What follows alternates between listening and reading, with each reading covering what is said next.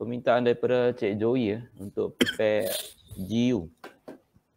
Okay. GU.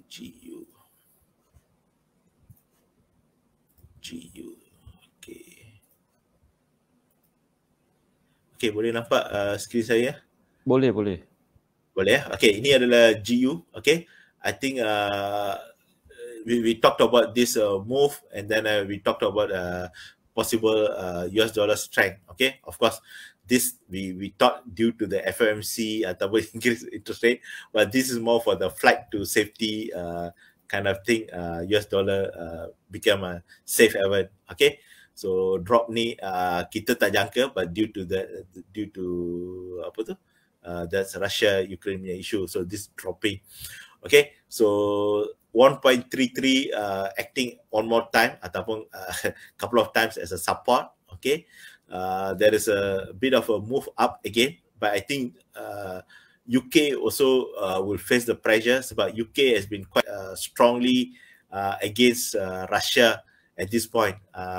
They are among the first country to sanction Russia, among the first country to ban Aeroflot. Okay, this is the siapa tu? Russia punya airline. Okay, and immediately Putin retaliated. You want to ban my airline? And then Russia straight away the next day they banned British Airways or all the UK operated airlines into Russia. Okay, so it's a tit for tat kind of a situation that happening. So whatever UK doing right now, Putin just retaliated. So he's just saying, okay, what you want to do, okay, you do it. I also do that kind of thing. Macam lebih kurang macam budak sekolah lah. Okay, so we are expecting further weakness on GBP, although there is some macam equity ataupun in oil we saw some kind of a good news. But this, I will call it as a dead cat bonds. The bonds is just a temporary. We are expecting GBP to weaken a bit further. Okay, maybe not too much. Okay, like probably other currencies, but at least we are talking about 1.32 to 1.31. Okay, but if things get out of control, then we probably talking about 130. Okay, because relatively between UK and US dollar atau GBP US dollar is more of a safe haven. So we are expecting this move. So that means I'm expecting maybe there's a test of this broken trend line and then come down. Okay, so this will be my move. Whether it come down to straight away to 132 or 131, it depending on the impact of the issue, the geopolitical sentiment. But the direction right now looks this. Okay, we cannot see any good news because UK they're very compared to Europe. Okay, because Europe they are still not so strict, especially Germany, France, Italy, those countries still not so strict. But UK is the first country to take action on sanction against Russia. They are the first country to condemn Russia ataupun Putin personally. So Boris Johnson is and all the MPs ataupun most of the MPs are in support of Boris Johnson in this situation, and he keeps saying that he will send even needed military to Ukraine to support it, okay, if needed. So that's why we are expecting GBP to probably get the hit during this crisis as well. Okay. Okay, baik. Terima kasih Cikgu Rashid. So itu analisa untuk pair GBP USD Hai, selamat malam Cik Didi Okay. Sorry juga kepada semua sebab malam ni banyak isu technical issue Okay, Tuan Muhammad Ilyas, China pro Russia, Cikgu. Yeah, overall dia memang pro Russia, but then the Security Council resolution this morning, it showed, that's why it surprised many people. Macam tadi saya ada beritahu, if I'm not mistaken, it's about 15 members, Security Council members. Of course, there are 5 superpowers. They are the veto. Okay, of course, US, Russia among them. Okay, so siapa yang yang pasal invasion ni, dia orang vote on the resolution. Of course, Russia themselves, they vetoed this resolution. They didn't condemn themselves. Definitely, they won't condemn themselves. Okay, but all the other countries, 11 countries voted yes on this.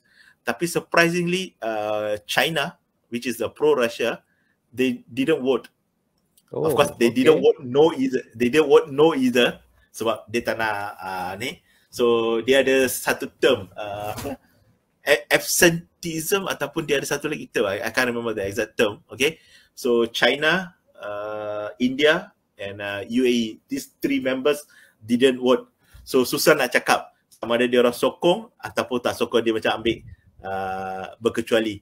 Okay, tapi you can take it bila sesiapa yang ambil sebagai berkecuali, tak vote, that means they didn't agree with what Russia did it. So that's why China, that's why it caught everyone almost surprised. But they thought only Russia and China will vote against this resolution. The rest all kind of yes ataupun ambil berkecuali lah. Tapi China also stay orang kata berkecuali. Okay, so that probably sending a message to Putin, maybe. Okay, that's how people reading it. Whatever Putin doing is maybe not so right at this point. Okay, tapi of course China also cannot claim holier than thou macam tu sebab dia pun ada isu dia claiming Hong Kong and Taiwan on the territory. So that's a totally different issue sebab kalau dia condemn Russia on this, then Russia will take then whatever they're doing at the Hong Kong ataupun not Hong Kong lah, or the Taiwan is also similar. So Taiwan pun China masih anggap sebagai territory dia. Sama macam siapa tu sekarang ni dekat Ukraine, certain part Russia is considering as part of their federation. When Ukraine didn't agree ataupun they are more pro-Western ataupun pro-NATO to certain extent, that's why Putin didn't like it. So he's invading. Initially, they thought only the two separatist regime they will take out. But since Putin, I think, planned it quite well, okay? Because the way all the troops coming in from the north, from the south, from the east, okay? That means he planned it for so many years, the military movement. That's why US was so right. I think last week ataupun 1.5 weeks ago, US intelligence already giving a hint to Ukraine. Russia is planning to invade because from the satellite images, they already saw, I think, about 100 to 150,000 troops plus all the tankers, all the aircraft, apa semua tu dia orang dah park strategically dekat Belarus, strategi dekat Eastern, dekat Black Sea. Tapi saya baru dapat baca message Turkey in a way I think not in support.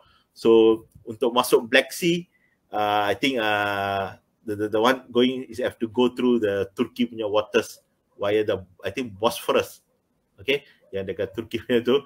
I think just now I read it, Turkey dah block any Russia punya tentera ataupun dia punya submarine untuk masuk melalui Turkey.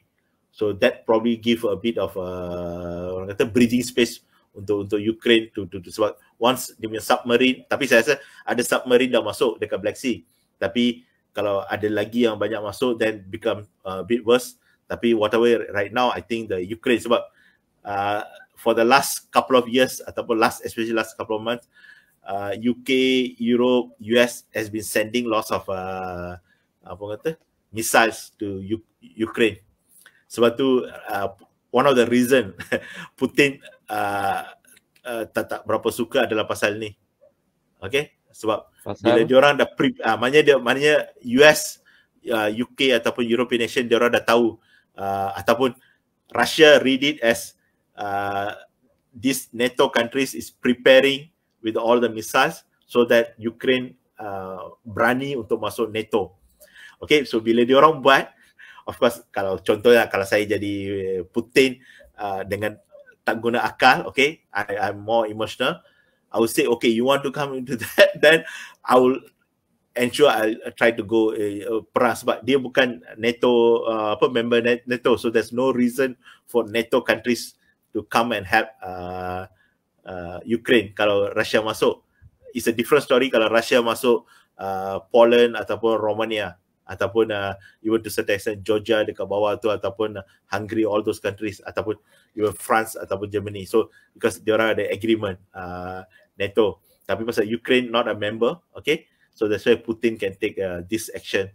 Okay? So that's why the world is condemning US and also Europe nations. They're not doing enough ataupun they're not taking action, okay, just with the sanction, and sanctions also not helping anything at this point, okay.